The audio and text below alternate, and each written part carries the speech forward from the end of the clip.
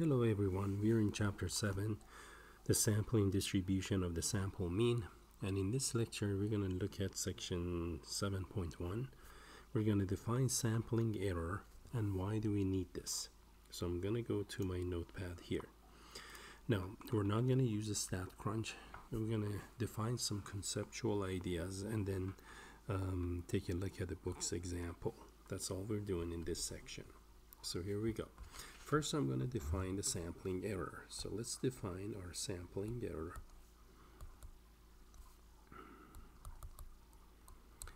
as the difference between the population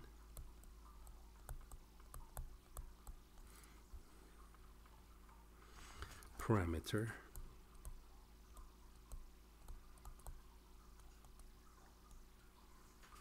and the sample statistic.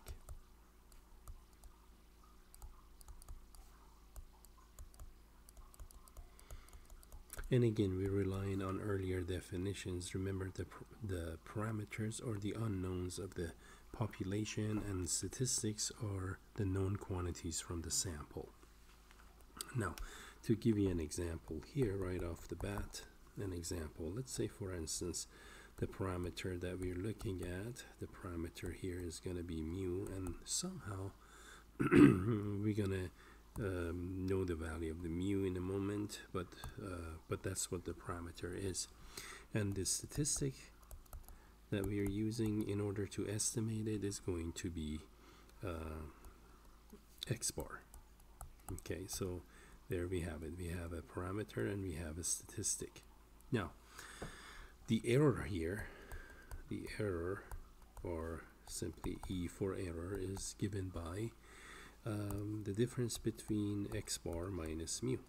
That's all that is. The difference between those two quantities is what the perceived error would be.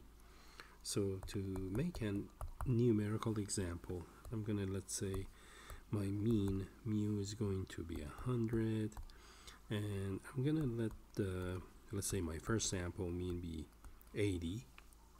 So based on this one sample, I can calculate the error between the statistic and the parameter mu to be 80 minus 100, and in this case the sampling error is -20, which clearly means we are underestimating. We are underestimating the mean.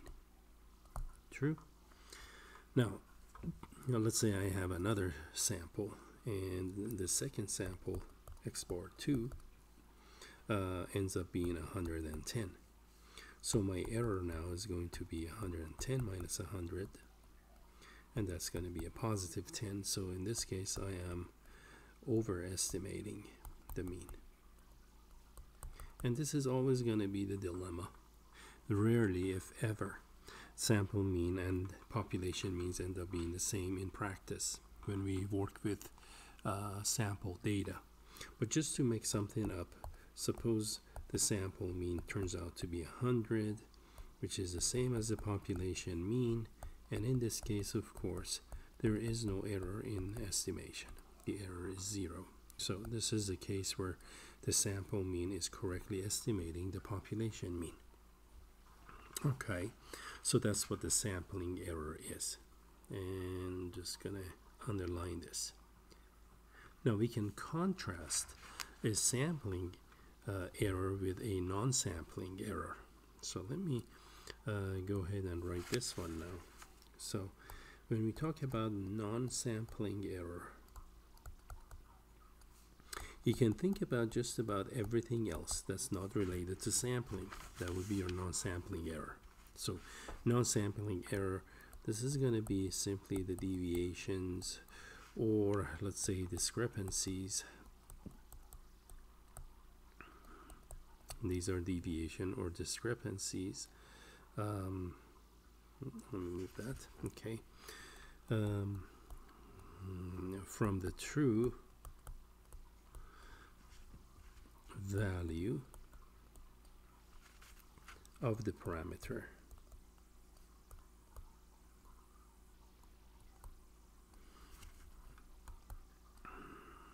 that are not, these are not due to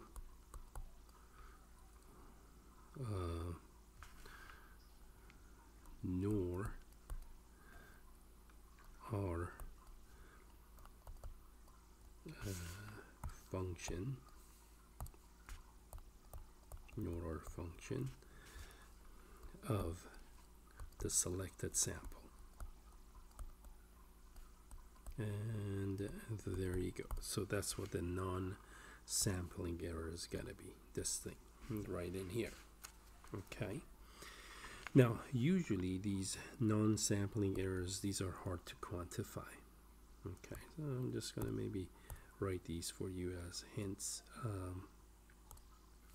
Okay, so these are typically hard to quantify. Now, to quantify means to put it in numbers. In other words, it is hard to quantify them. So these kind of errors, example of non-sampling errors, are such things as like the input error. The operator inputs the wrong information. You can think of your typographical errors here, the typos, and you can think of the biases that may be, and so on and so forth, etc. So that's what the non-sampling errors are going to be.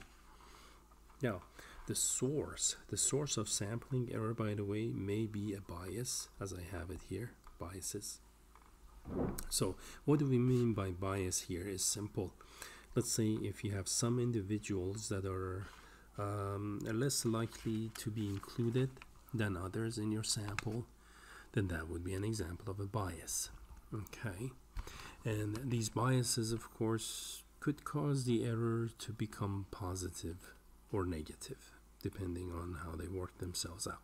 Okay. Now, we can actually remove the bias in selection by using a simple random sample. So usually that's how we will handle the bias, by using simple random samples. Now, the other thing we gotta note here is that these sampling errors, they're usually unavoidable. And the reason primarily is that when we sample, we choose a subset of the population. True? So we're not working with the whole population. Seldom we do. Therefore, the sampling error, again, is inevitable. It's going to happen whether we want it or not. We just have to manage and deal with it. And finally, something to note here is that usually the larger the sample size, then the greater the probability is that our statistics will be close to the parameter. Now remember, when the statistics and the parameter are close together, then that means the error was going to be very small, because that's how we define sampling error. So maybe I'll write that up here. There you go. So we can call the error to be the value of the parameter minus less the statistic, and there you have it. That's what that would be. Let me enlarge that one. Okay, so the closer the parameter and the statistics are together, the less of the error that's going to be, and that's a good thing. We like that. Now, the other thing in this section is that we're going to talk about is called the sampling distribution of a statistic. So let's talk about this one. So we're talking about sampling distribution of a statistic. Okay, now here's how we're going to define the sampling distribution of a statistics. We're going to call this the probability distribution. Let me change my pen. It's kind of not sure. I'm not happy with it. Anyway, the probability distribution of that statistic when repeated samples of the same size. And call it n, our sample size, same size, are selected from the population. So that's what in general is true for any statistic. So the sampling distribution of a statistic, notice that's what we're talking about, is again the probability distribution of that statistics in repeated sampling. Okay, now in this chapter we're interested in the sampling distribution of our statistics, going to be X bar.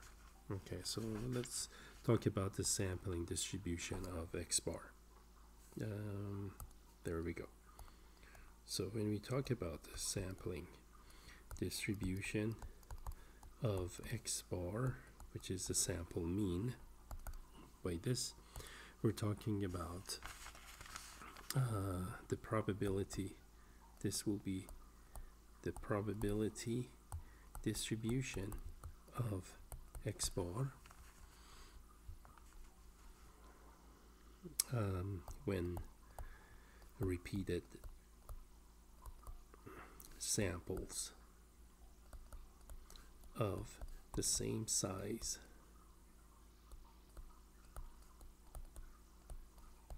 n are selected, again from the population.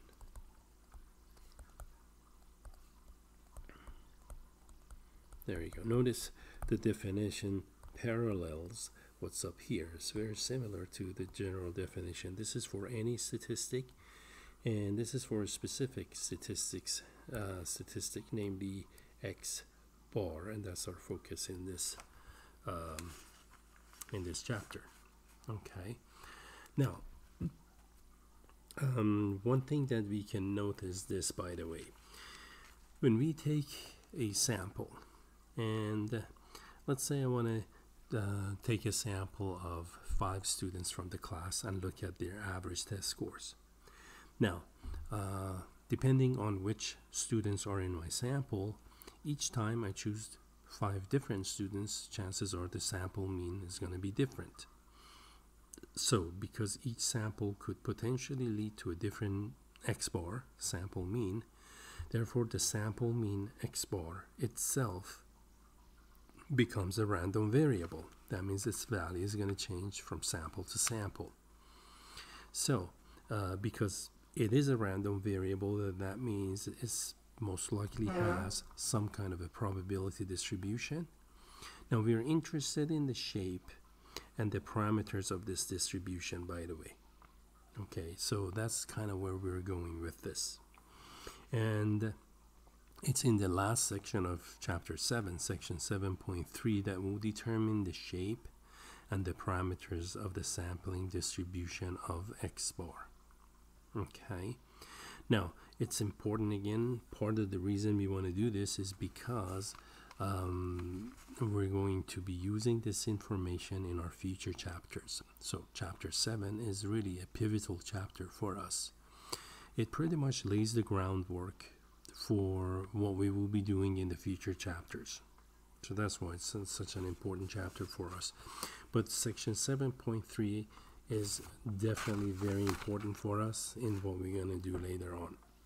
Now, with that, I'm going to go ahead and go to the page of the book, and after this we're just going to focus on one example in the book, and let's see how this is going to turn out. So now in this example that we're going to take a look at, this example on page 298 of your textbook. Okay, so let me see, let me put the keyboard back on so that I don't have to bring up the keyboard from the screen here, and there you go. That was the snap of the keyboard into my OneNote. Okay, now I can actually talk about this. So we're going to go to page 298 and take a look at an example here and see how this is going to work. So I'm going to go to page 298. We're going to try to clarify this concept of what we mean by the sampling distribution of X bar. Okay, so here in this example, we're going to follow this example very closely. Excuse me. Okay, so in this example, and you can read it for yourself, these are the heights of basketball teams. Now, something that's noteworthy up here is if we actually want to find the possible samples of the same size, if you want to look at the sampling distribution of X bar where population is large, well, each time I have to choose a different subset of same size from a large population. So the problem of actually listing or enumerating these samples is going to be very huge. So for that reason, what the author's done here is created a 5.5 player data set, and we're going to treat this as if it's the population.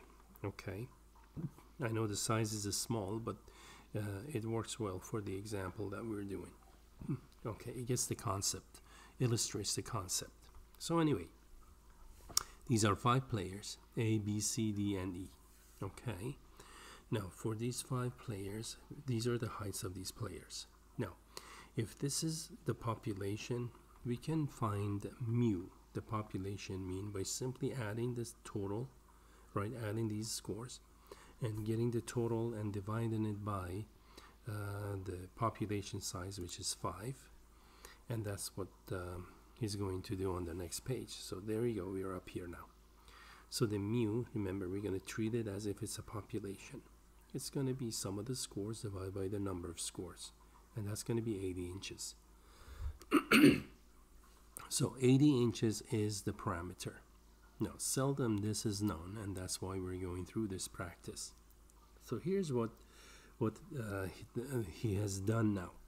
So let's choose all samples of size 2, possible samples of size 2. There's going to be 10 of these, and we can actually show that, you know, why there's 10 of them. It's not difficult to do. In fact, let me real quick show you why there's going to be 10 of them. And remember, we have a group of 5 subjects. We're going to choose 2 of them. Order is not important in our work.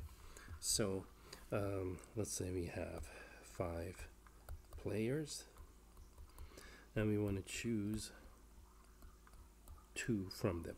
So we got 5, we want to choose 2. So if you remember, the way we did it is using the 5 choose 2 notation. That would be 5 factorial divided by 2 factorial, 5 minus 2 factorial, and that's going to be 5, 4, 3, 2, 1, divided by 2 factorial is 2, 1, and 5 minus 2 is 3 factorial, which is 3, 2, and 1. Then of course I can cross out the 3, 2, 1, 3, 2, 1 here, and this becomes, that's equal to 20 divided by 2, 10. So that's why in the book you're going to see 10 of them. Now while I'm here, actually let me show you this. Suppose I want to choose subsets of size 3 players. So that's going to be 5 factorial, 3 factorial, 5 minus 3 factorial, and that's going to make it 5 factorial, and then this is going to be 3 factorial, 5 minus 3 is 2 factorial, and again, if you just simply write the factorial out, this is going to be 3, 2, 1, and then 2, 1. Again, I'm going to cross out the 1, 2, 3, 1, 2, 3 from here, and let me enlarge these so we can see them better. Okay, and this is going to give me, remember 1, 2, 3, 1, 2, 3 are canceled, so this is going to give me 10. So there's going to be 10 subsets of size 3. Now if I want to choose, let's say 5 players from 4 players from 5 players total, that's going to be 5 factorial, 4 factorial, 5 minus 4 factorial, 5, 4, 3, 2, 1 divided by 4 factorial is 4, 3, 2, 1. 5 minus 4 is 1 factorial. And for this work, we're going to cross out 1, 2, 3, 4, 1, 2, 3, 4, and that's going to make this 5. And we'll see these 5s, you're going to see them in example 7.3 on page 299. We're going to actually see these 5. So I just want to note, how do we know how many possible samples there are? Okay, so let me go back to the page of the book. And here we are. So he has actually listed all possible samples of size 2 here. Now, for each sample, we're going to find the average, 76, 78, the average 77. The next sample, 77.5, so on, so on, so on, and so forth. Now, if you note, each of these sample means are different. You see that? Each of them are different. So every one of these is an estimate of the average mu 80, this number that's up here, mu 80. So here we have sampling error, right? We are underestimating by 3. Under, over, under, over, over. So sometimes you're over, sometimes you're under. Now except this one. This one so happens that it's exactly 80, the same as mu. That's just a lucky shot. Now, what he's done next is he's actually done a dot plot of these X bars. And something, by the way, if you add these, there should be 10 of these, right?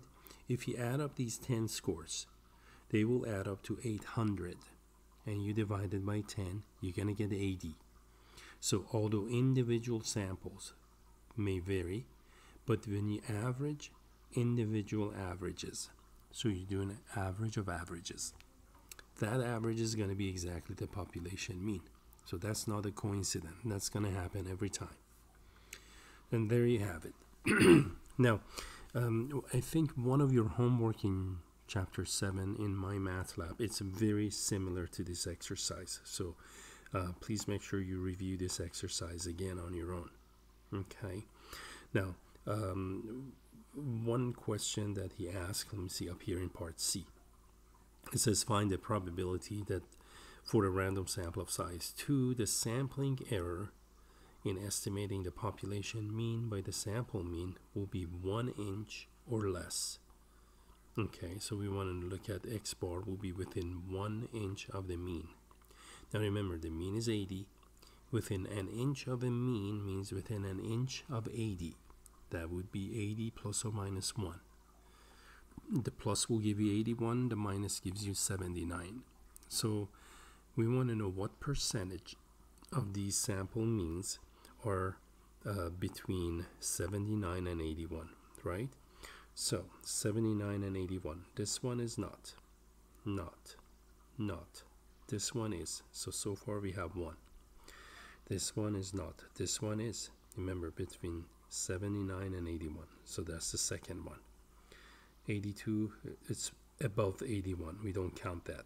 80 is. There's 3 of them. This one is higher.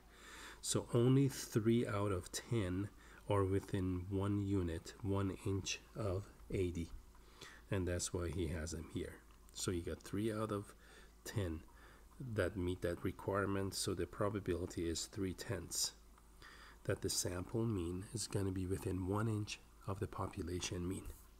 And here's again the dot plot of these. Notice mu is here, 80, and that's what this is. And but individual means are different. Now, same exercise. What he's done this time is actually he's choosing samples of size 4 players. And remember, on my notepad I showed that there are 5 samples, right? 5 choose 4. So these are the actual listing of those samples of size 4. So you find the average of these 4, you get 78.5. The next set of 4, you get 79.75, and the next, and the next, and the next. And again, if you add up these scores, these X bars, and this time divide them by 1, 2, 3, 4, 5, this total, I bet you, is going to be it's going to be 400. You divide it by 5 and you're going to get 80 again. Okay, so that's very interesting how that happens. So now, having gone through this, let's just finish this section off with this drawing right in here. So how does the sample size therefore affects our sampling error? Now, in this figure 7.3, what he has done actually is this. He's chosen samples of size 1. Well, sample of size 1 means each time you select one player. So he selects one player here, second time, one player here. There are 5 ways to choose sample of size 1, right? To select each player. Now, that's pretty much the original data looks like. And the average of these for sure will be 80. And there you go. That's where this mu is. Mu is 80, and this projects all the way down here. Now, with repeated samples of size 2. So he repeated the experiment. Remember, each time he took players sample of size 2, calculates their heights, the average heights, and listed them. There were 10 of those on the previous page, and there you have it. And then if we take a repeated sample of size 3, well, you can do my 5 choose 3, same as 5 choose 2. There's going to be 10 of those. So it's going to be 1, 2, 3, 4, 5, 6, 7, 8, 9, 10. There you go.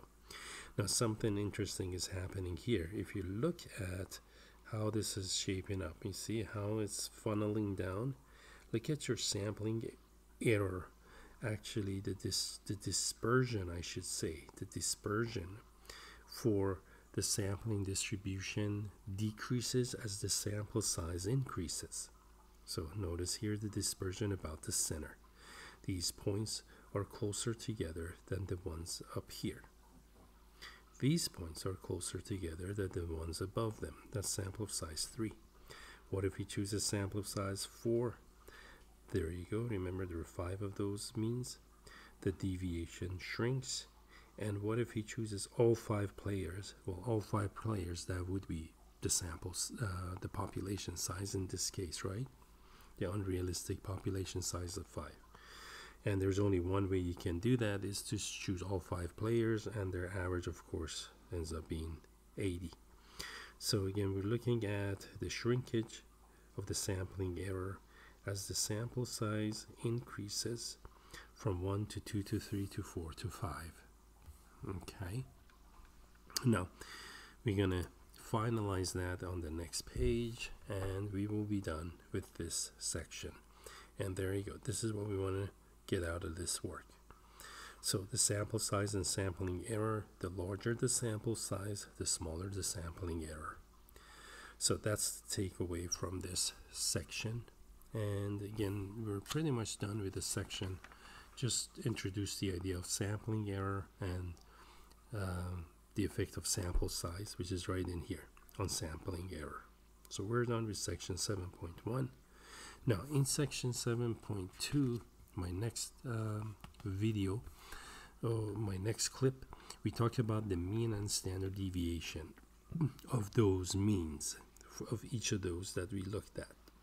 Okay, so until then, that's all we want to talk about in this section.